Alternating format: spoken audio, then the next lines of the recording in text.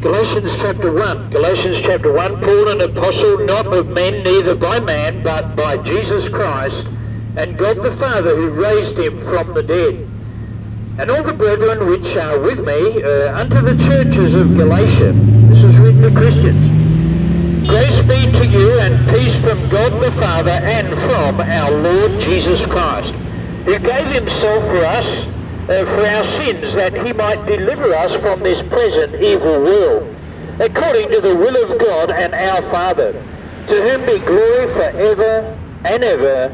Amen. I marvel that ye are so soon removed from him that called you into the grace of Christ unto another gospel, which is not another, but there be some that trouble you, and would pervert the gospel of Christ. But though we or an angel from heaven preach any other gospel unto you than that which we have preached unto you, let him be accursed. As we said before, so say I now again, if any man preach any other gospel unto you than that ye have received, let him be accursed. For do I now persuade men or God, or do I seek to please men? For if I yet please men, I should not be the servant of Christ. But I certify you, brethren, that the gospel which was preached of me is not after men. For I neither received it of man, neither was I taught it, but by the revelation of Jesus Christ. For ye have heard of my conversation in time past in the Jews' religion. This is Paul, an apostle of Jesus Christ, speaking.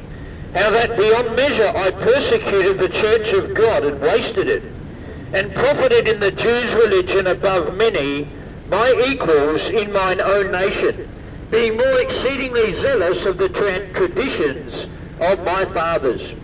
But when it pleased God to separate me from my mother's womb, and called me by his grace to reveal his Son in me, that I might preach him among the heathen, immediately I conferred not with flesh and blood, neither went I up to Jerusalem to them which were apostles before me, but I went into Arabia and returned again unto Damascus.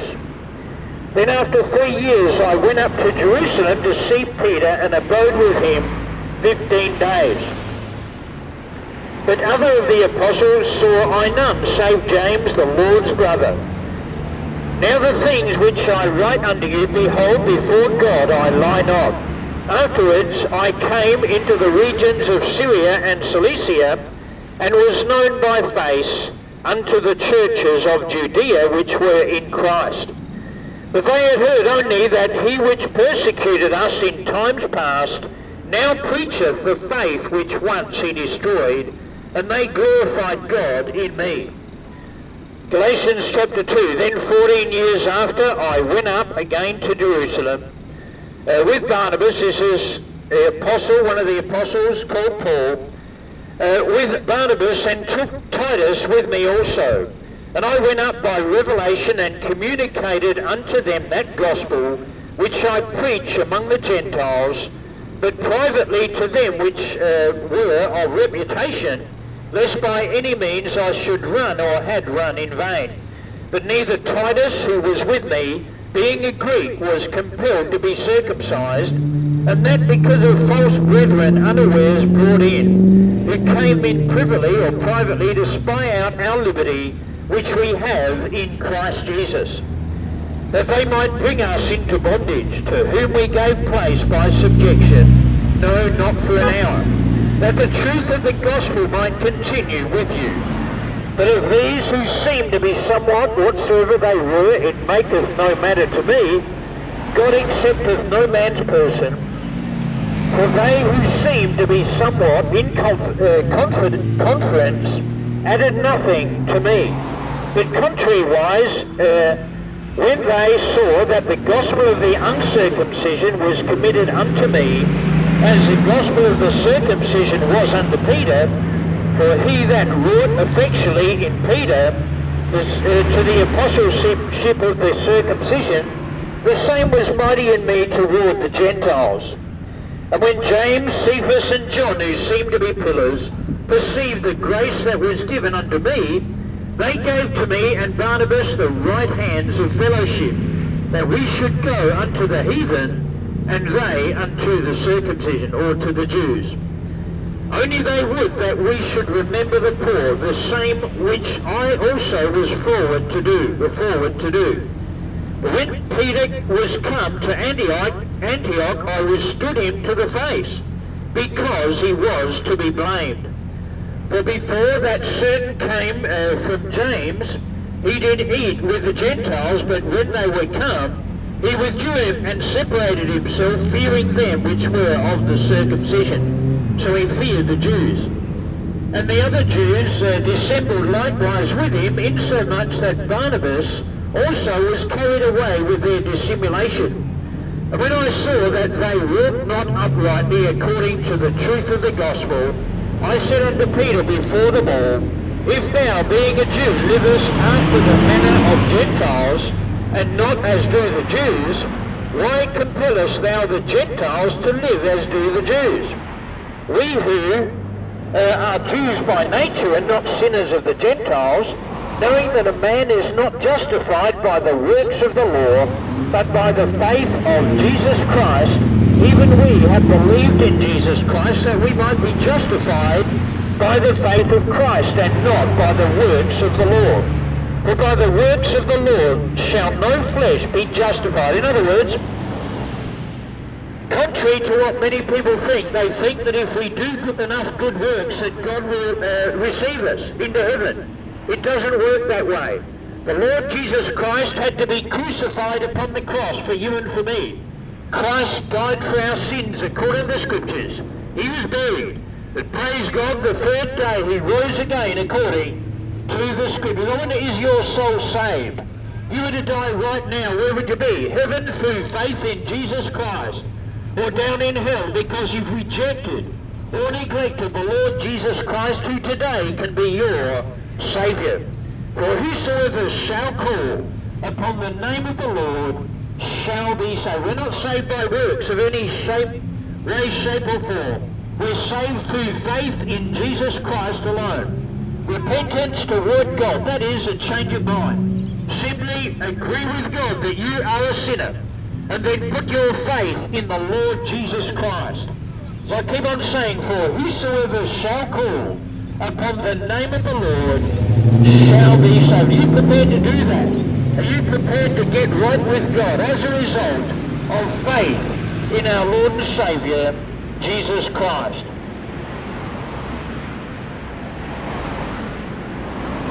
Verse 17 of Galatians 2, that if while we seek to be justified by Christ, we ourselves also are found sinners, is therefore Christ the minister of sin? God forbid. For if I build again the things which I destroyed, I make myself a transgressor. For I through the law am dead to the law, that I might live unto God. I am crucified with Christ, nevertheless I live, yet not I, but Christ liveth in me. These are the words of a Christian. But Christ liveth in me, and the life which I now live in the flesh, I live by the faith of the Son of God, who loved me and gave himself for me. I do not frustrate the grace of God, for if righteousness come by the law, then Christ is dead in vain. What he's saying is this: if we can be good enough and do good deeds by the law, the laws of God, obeying those laws, then Christ wasted his time coming and being crucified upon the cross. But since that isn't the case, and we're only saved through faith in the Lord Jesus Christ, we need to forget about the law. You see, the law was our schoolmaster to bring us unto Christ, that we might be saved through faith alone in the Lord Jesus Christ. We cannot be saved by doing good works, by doing good things, by keeping the commandments of the Lord. Now, it's good to do that, but it won't get us to heaven. You and I need to understand we're sinners in the sight of God. We need God's salvation, for all have sinned and come short of the glory of God, being justified freely by his grace through the redemption that is in Christ Jesus. You see, the only way we can be saved is through faith in our Lord and Saviour, Jesus Christ, and that precious blood that was shed upon the cross. is the only way that you and I can have forgiveness for our sins. There's no other way. In whom we have redemption, through his blood even, the forgiveness of sins. Galatians chapter 3, O foolish Galatians, who have bewitched you, that you should not obey the truth, before whose eyes Jesus Christ hath been evidently set forth, crucified among you. Remember, this is written to Christians. This only would I learn of you. Received ye the Spirit, that's the Holy Spirit, by the works of the law or by the hearing of faith? Are you so foolish, having begun in the Spirit, are you now made perfect by the flesh? Have ye suffered so many things in vain, if it be yet in vain? He therefore that ministereth to you the Spirit, and worketh miracles among you, doeth he it by the works of the law or by the hearing of faith? Even as Abraham believed God, and it was accounted to him for righteousness. See, Abraham put his faith in God, and that's how he was saved. The same way that you and I are saved, we've got to put our faith in the Lord Jesus Christ. For whosoever shall call upon the name of the Lord shall be saved. The salvation of God is preached unto you in the name of the Lord Jesus Christ. And we must believe on him to become a child of God. We are all the children of God by faith in Christ Jesus. Without the new birth, without being born again, we'll never ever be in heaven. There'll never ever be anyone in heaven without faith in our Lord and Saviour, Jesus Christ.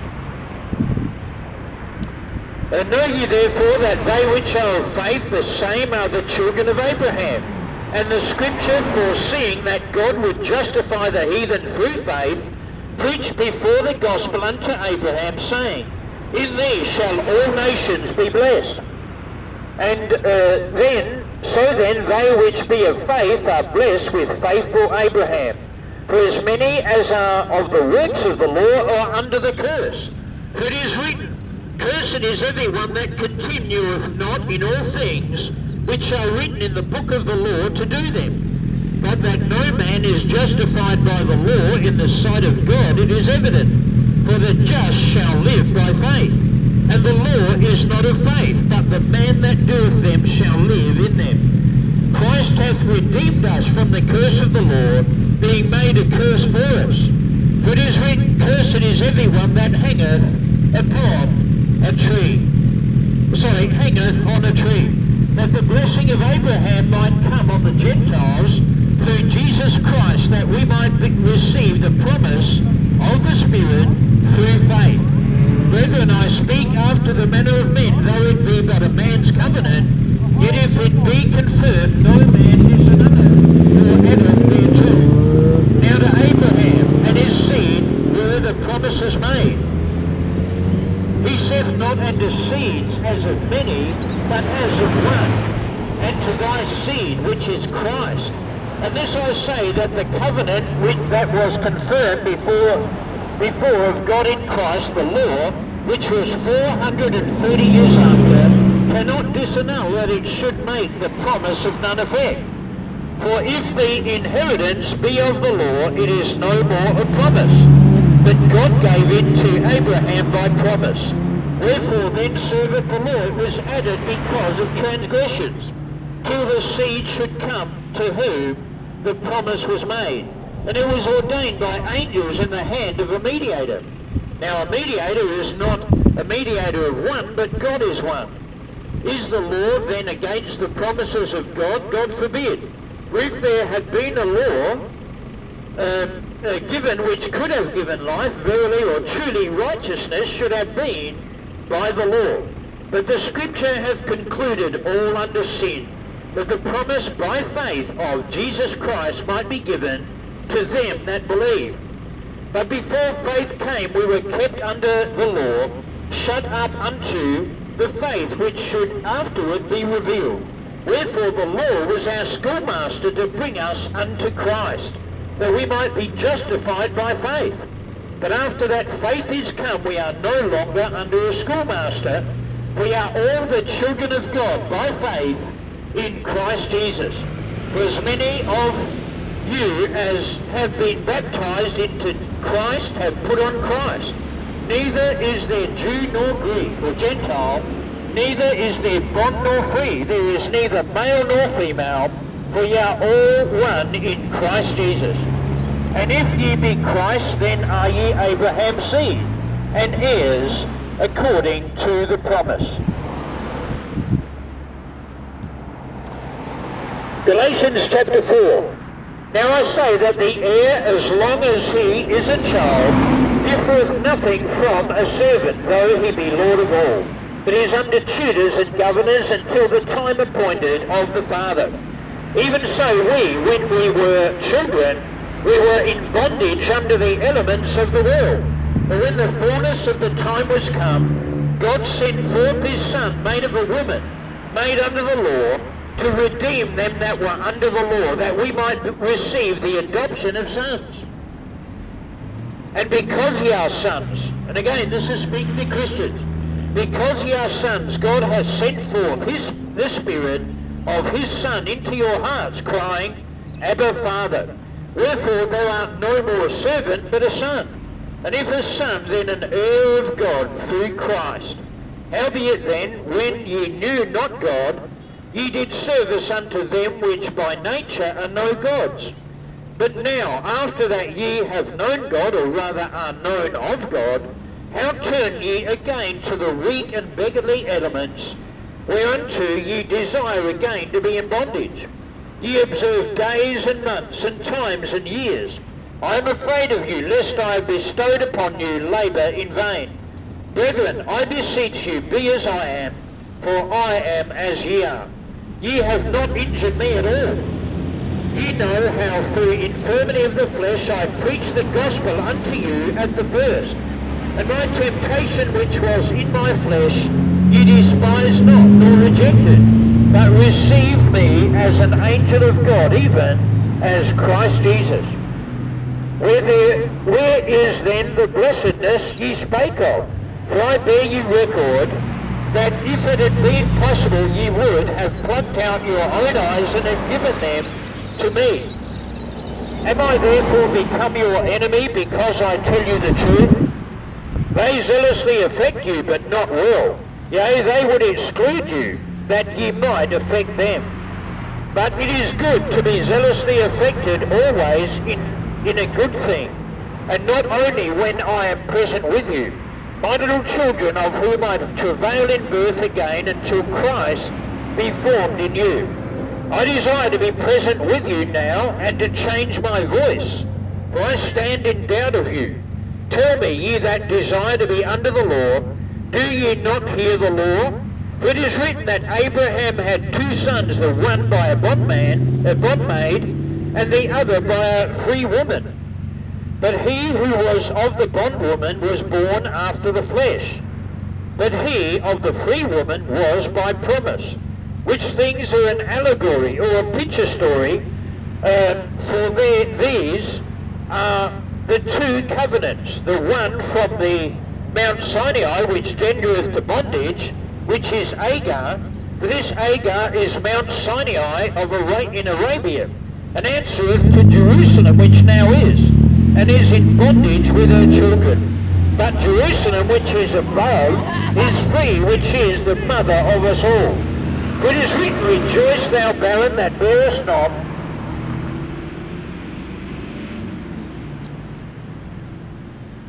break forth and cry, thou that travaileth not, for the desolate hath many more children than she which hath an husband.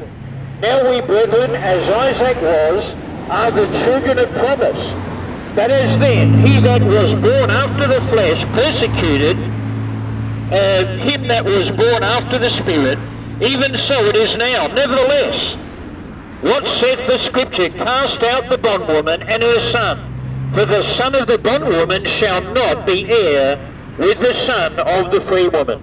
So then, brethren, we are not children of the bondwoman, but of the free. Galatians chapter 5. Stand fast therefore in the liberty wherewith Christ hath made us free, and be not entangled again with the yoke of bondage. And again, this is actually written to Christians. Behold, I, Paul, say unto you that if ye be circumcised, Christ shall profit you nothing. For I testify again to every man that is circumcised, that he is a debtor to do the whole law. Christ is become of no effect unto you, whosoever of you are justified by the law, ye are fallen from grace. For we, through the Spirit, wait for the promise of righteousness by faith. For in Jesus Christ neither circumcision availeth anything, nor uncircumcision, but faith which worketh by love. Ye did run well. Who did hinder you that ye should not obey the truth? This persuasion cometh not of him that calleth you. A little leaven leaveneth the whole lump. I have confidence in you through the Lord, that ye will be none otherwise minded. But he that troubleth you shall bear his judgment, whosoever he be. And I, brethren, if I yet preach circumcision, why do I yet suffer persecution? Then is the offence of the cross ceased. For I would they were even cut off which trouble you. For brethren, ye have been called unto liberty. Only use not liberty for an occasion to the flesh, but by love serve one another. For all the law is fulfilled in one word, even in this, thou shalt love thy neighbour as thyself. But if ye bite and devour one another, take heed that ye be not consumed one of another. This I say then, walk in the Spirit, and ye shall not fulfill the lust of the flesh. For the flesh lusteth against the Spirit, and the Spirit against the flesh. And these are contrary the one to the other, so that ye cannot do the things that ye would. But if ye be led of the Spirit, ye are not under the law. Now the works of the flesh are manifest, which are these: adultery, fornication, uncleanness, lasciviousness, idolatry, witchcraft, hatred, variance, emulations, wrath, strife, seditions, heresies, envyings, murders, drunkenness, revelings, and such like, of the which I tell you before, as I have also told you in time past, that they which do such things shall not inherit the kingdom of God. But the fruit of the Spirit is love, joy, peace, long-suffering, gentleness, goodness, faith, meekness, temperance. Against such there is no law. And they that are Christ's have crucified the flesh with the affections and lusts. If we live in the Spirit, let us also walk in the Spirit. Let us not be desirous of vainglory, provoking one another, envying one another. Galatians chapter 6. And again, this is written to Christians. Brethren, if a man be overtaken in a fault, ye which are spiritual, restore such an one in the spirit of meekness, considering thyself, lest thou also be tempted. Bear ye not one another's burdens, and so fulfill the law of Christ. If any man think himself to be something when he is nothing, he deceiveth himself. But that every man prove his own work, and then shall he have rejoicing in himself alone, and not in another. For every man shall bear his own burden. Let him that is taught in the word communicate unto him that teacheth in all good things. Be not deceived, God is not mocked, for whatsoever a man soweth, that shall he also reap. For he that soweth to his flesh shall of the flesh reap corruption, but he that soweth to the Spirit shall of the Spirit reap life everlasting. And let us not be weary in well-doing, for in due season we shall reap if we faint not. As we have therefore opportunity, let us do good unto all men, especially unto them who are of the household of faith. Ye see how large a letter I have written unto you with mine own hand. As many as desire to make a fair show in the flesh, they constrain you to be circumcised, only lest they should suffer persecution for the cross of Christ. For neither they themselves who are circumcised keep the law, but desire to have you circumcised, that they may glory in your flesh. But God forbid that I should glory, save or except in the cross of our Lord Jesus Christ, by whom the world is crucified unto me, and I unto the world. For in Christ Jesus neither circumcision availeth anything, nor uncircumcision, but a new creature. And as many as walk according to this rule, peace be on them, and mercy, and upon the Israel of God. From henceforth let no man trouble me, for I bear in my body the marks of the Lord Jesus. Brethren, the grace of our Lord Jesus Christ be with your spirit. Amen. I want to go back to that verse in Galatians 6 and verse 7. Be not deceived, God is not mocked, for whatsoever a man soweth, that shall he also reap. You and I, as being sinners in the sight of the Lord, need forgiveness for our sins. For the wages of sin is death. This is a very similar verse. For the wages of sin is death. But the gift of God is eternal life through Jesus Christ our Lord. I'm here to tell you that your soul can be saved. You can receive the forgiveness for your sins through faith in the Lord Jesus Christ. Why? Because he died upon the cross. Christ Jesus came into the world to save sinners. The man who said that could say, of whom I am chief. He was a man called Saul. He was a persecutor of the Church of God. In other words, he was persecuting the Christians in a former day. But then he came to know Jesus Christ. He came face to face with the Son of God himself, with the Lord Jesus Christ. And he was born again. He became a child of God through faith in the Lord Jesus Christ. That's what you need. You need the new birth. You need to be born from above. You need to be born into God's family. You need to become a child of God. Except a man be born again, he cannot see the kingdom of God. We've got to be born by the Spirit of the living God through faith in the Lord Jesus Christ. What we need to do is understand that we're sinners in the sight of God. Admit that fact before the God of heaven. It's called repentance. It's a change of mind. Just agree with God that you're a sinner. And then put your faith in the Lord Jesus Christ. For whosoever shall call upon the name of the Lord shall be saved. Salvation is only possible through our Lord and Saviour, Jesus Christ. That's why the Bible says, he that hath the Son hath life. He that hath not the Son of God hath not life. Do you have that eternal life that can only come through faith in the Lord Jesus Christ? His precious blood was shed upon the cross that you and I might receive forgiveness for our sins, in whom we have redemption through his blood, even the forgiveness of sins. I want to have your sins been forgiven. You see, what we need to understand, there are two destinations at the moment of death. It's either heaven through faith in Jesus Christ as our Saviour, or it's down to hell if we die without Jesus Christ.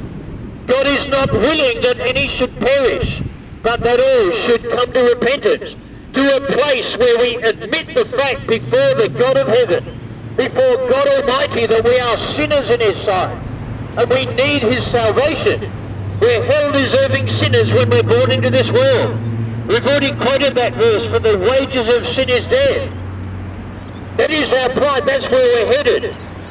But it's not only physical death. You and I are dead spiritually as far as God is concerned. We need to be made alive in Christ. We need the new birth, as I was preaching earlier on. We need to be born again into God's family through faith in the Lord Jesus Christ.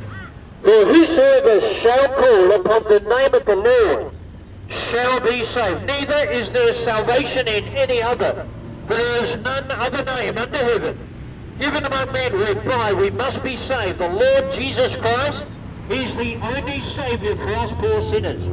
Christ Jesus came into the world to save sinners. That indicates he was somewhere else before. Never think that the Lord Jesus Christ began to exist when he was born of a virgin. That's not true. He's the self-existent one, the eternal Son of the living God. He's the Alpha and Omega, the first and the last, the beginning and the end. He's the Lord, King of kings and Lord of lords. The Father sent the Son to be the Saviour of the world. Is he your Saviour? You need to make him your Saviour this evening. Without him we're heading for the judgment of Almighty God. It's not worth it. God has made the way of escape through his Son Jesus Christ, who died upon the cross. Christ died for our sins according to the Scriptures. He was buried, but praise God, the third day he rose again according to the Scriptures. If you're interested in this, look me up, youtube.com/Peace by Jesus Christ. God bless you, and thanks for listening.